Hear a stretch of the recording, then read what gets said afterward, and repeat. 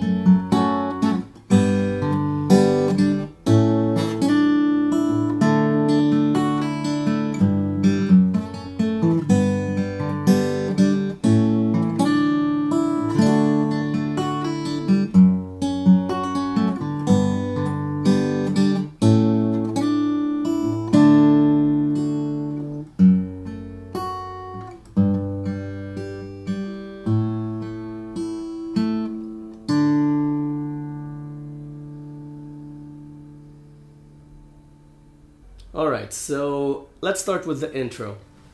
The intro is pretty much freestyle. What do I mean by freestyle? It's got 4 chords. It's D, F sharp minor, G, and A.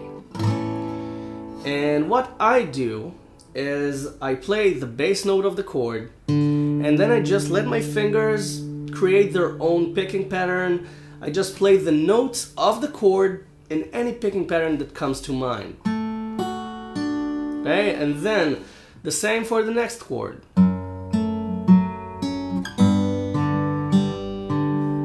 Any picking pattern works as long as you as long as you're playing the notes that are inside the chord. So for D, you just play the first 4 strings. Then for A, you play the 5 strings. Then for G and F sharp minor, you play all 6 strings. You've got all 6 strings to choose from. So you just make up your own pattern. Any pattern works, even the simple ones. Okay, and you don't have to make it complicated. This song is very simple, very mellow, very relaxed. Just keep it that way.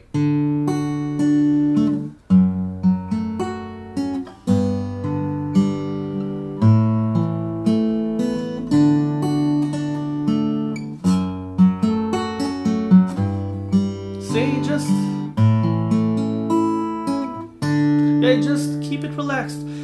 Speed it up a little, then speed it down a little, stop for a second, okay? Just diversify between picking patterns. And the more you try it, the more you'll find it comfortable and you'll find new patterns to use. You can also play the whole chord.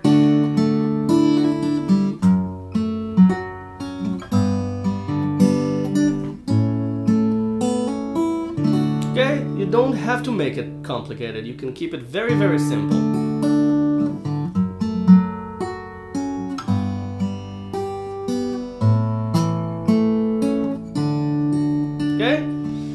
In my opinion, in this song, the simpler the better. So D, F sharp minor, G, and A.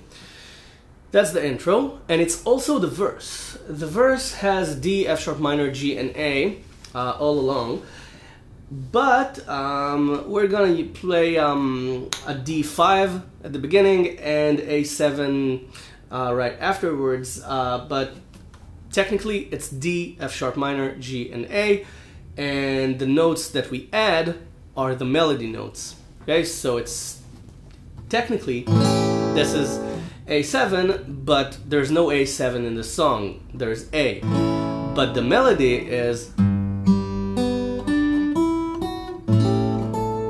okay. This was the wrong timing because I didn't know where it was. Okay, so it was A7 for a second. But it's not really A7, we're playing A. This note is the melody. Okay, so that's the logic behind behind how the fingerstyle arrangement works. So you start with D5. Now this is D5, it's D with an added high A note, 5 on the E string. So what you do is you, what's going on? You bar the second fret on the first, second, and third strings. Okay, you add 3 on the second string with your second finger. Then you add the pinky on the E. He's gonna sit back down in a sec. You add the pinky on the E string on 5. Told you.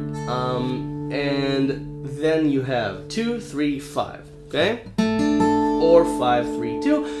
Why do we bar the second fret if we're playing 5 on the E string? We don't need to bar, right?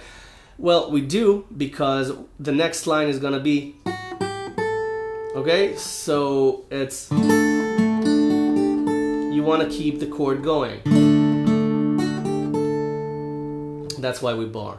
So you play this, the D5, and then you play what I just showed you, 2, 3, 5 on the E string.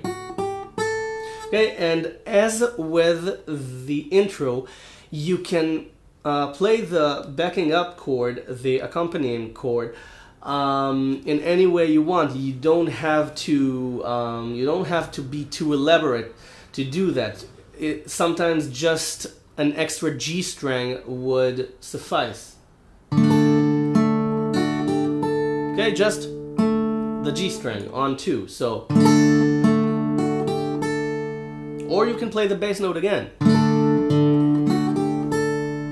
And then play the chord again. Again, it's up to you. You make your own arrangement. You don't have to play exactly as I do, especially if I don't know what I'm playing. I'm basically just letting my fingers loose and I'm concentrating on getting the chord right and getting the melody right.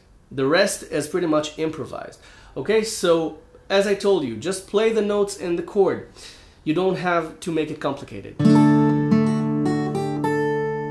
And then F sharp minor, and you have the entire rest of the bar to fill. So again,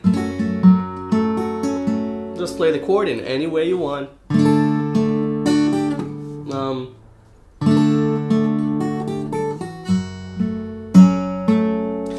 And then G, and you don't have to put anything on except for the 3 on the low E string, because you play the bass, and then you play the second string open. You can harmonize with the rest of the chord, and then 3 on the second string, 0, 2 on the E string.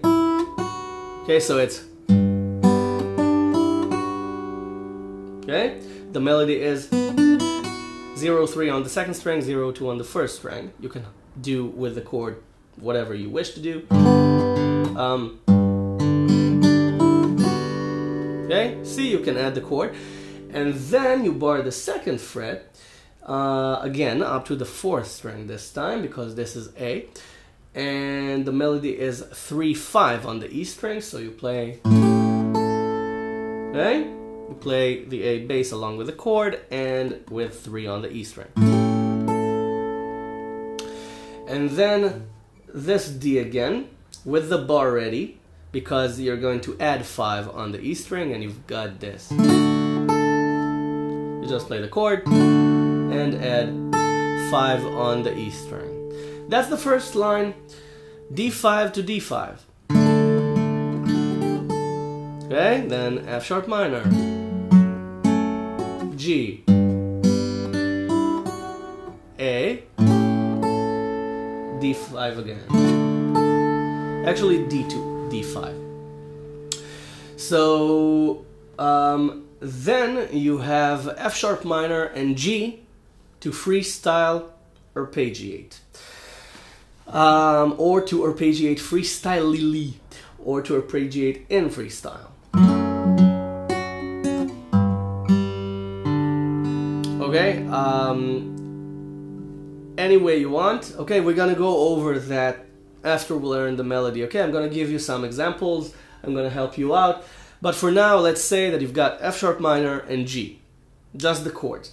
Then 0-3 on the second string,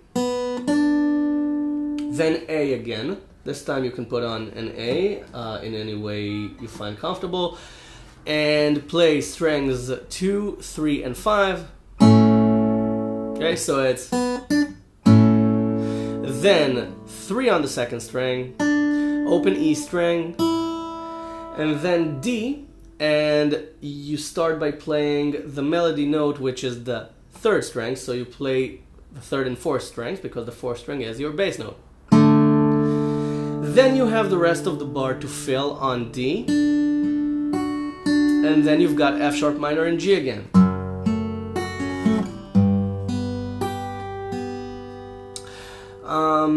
And then the 0-3 on the second string and A again. Okay?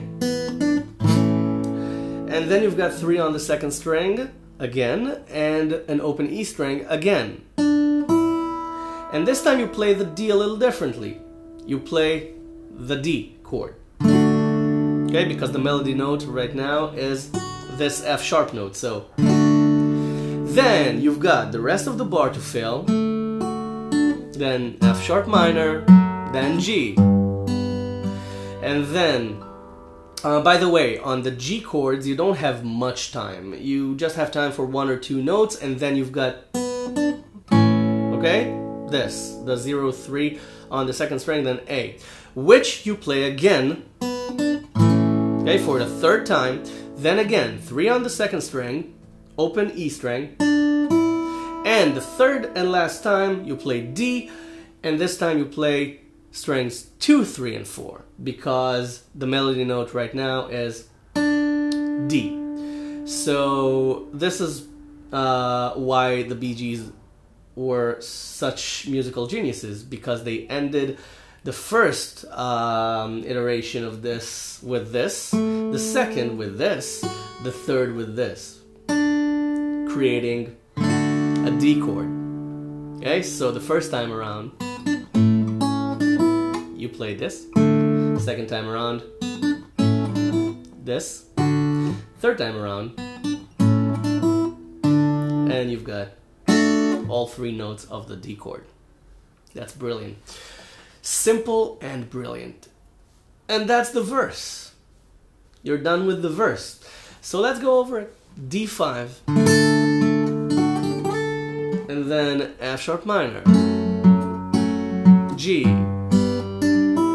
A, D to D5, F sharp minor, G, A, D, F sharp minor, G, A again, D again,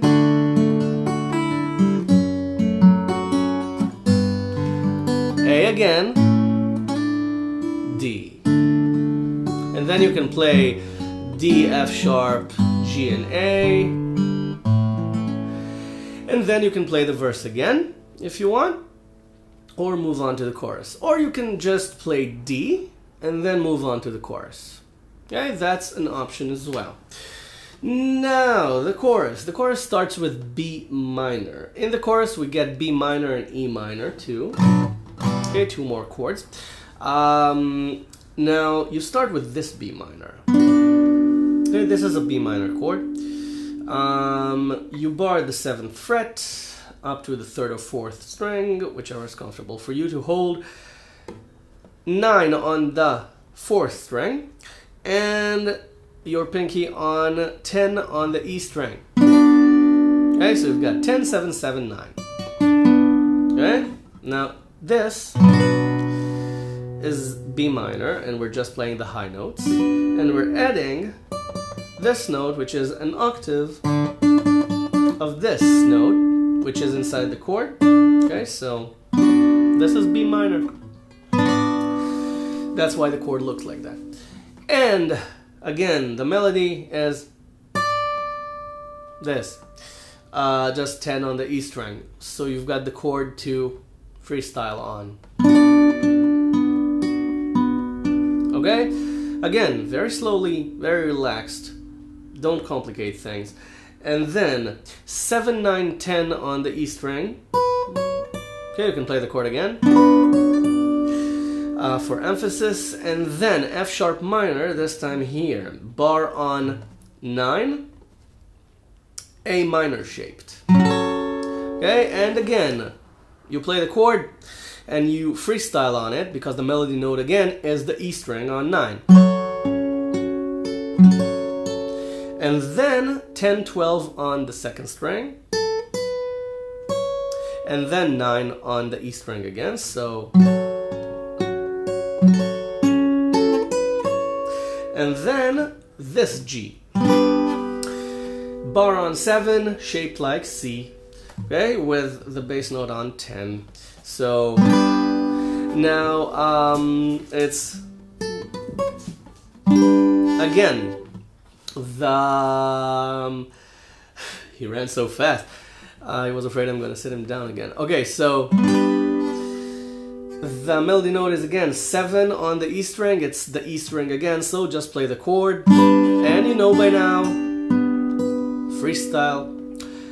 And then 8, 10 on the 2nd string, then 7 on the E string. Okay, so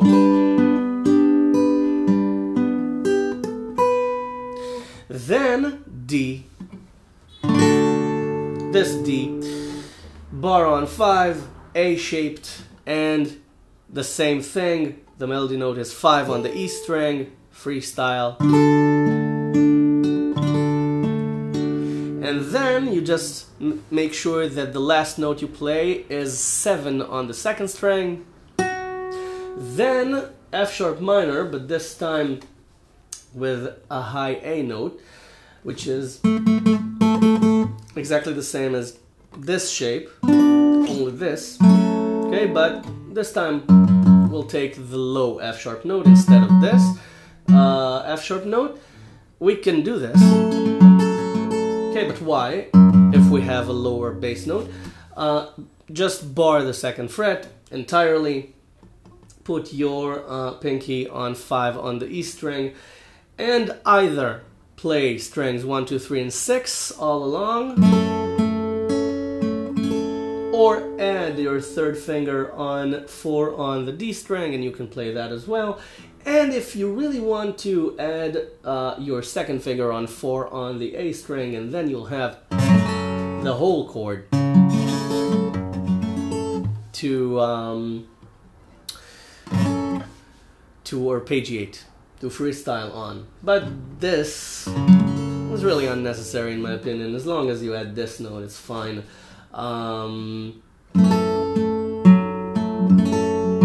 Okay, it adds enough lower harmonies. Okay, and then 2, 3, 5 on the E string. and then B minor.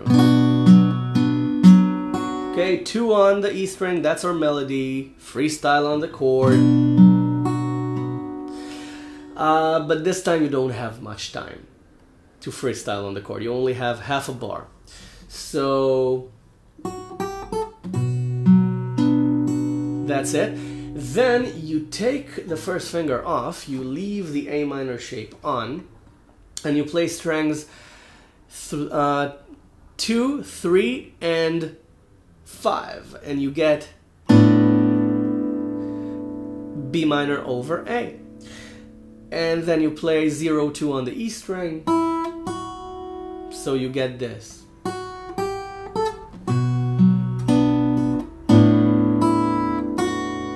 Okay, pretty simple. Take the bar off, play it, play 0, 2 on the E string. Then E minor 7, you can leave the finger, the second finger, it's already on 3 on the second string, and just play strings 2, 3, and 6. And just arpeggiate it. Or, if you want, put E minor on, add 3 on the second string, and you can play whatever you want. Okay? Whatever you want. And then the E string again, and then E minor again with no, not the E string, the B string again, sorry. The B string again, open, that's the melody line. The next melody note is another open B string with E minor. Okay? So it's okay, B string, E minor with B string. 2, 3 on the B string. And the final chord of the chorus is A, and you pick strings 3, 4, and 5. Okay? You can leave it at that, or again, you can choose to freestyle on that as well. I think that this should be a breaking point. You should break, you should stop, wait a second, then continue. Okay? So the chorus, again, B minor with 10 on the E string. 7, 10, 9. F sharp minor with 9 on the E string. G with 7 on the E string. D with 5. Make sure you play the B string last. F sharp minor with 5 on the E string. B minor over A, E7, then E minor again. Okay, so A. Now without talking.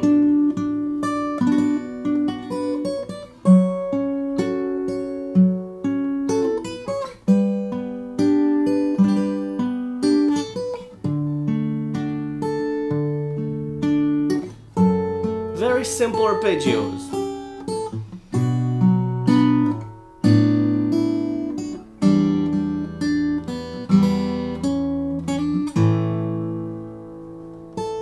Okay. You can add the high A again, just for emphasis.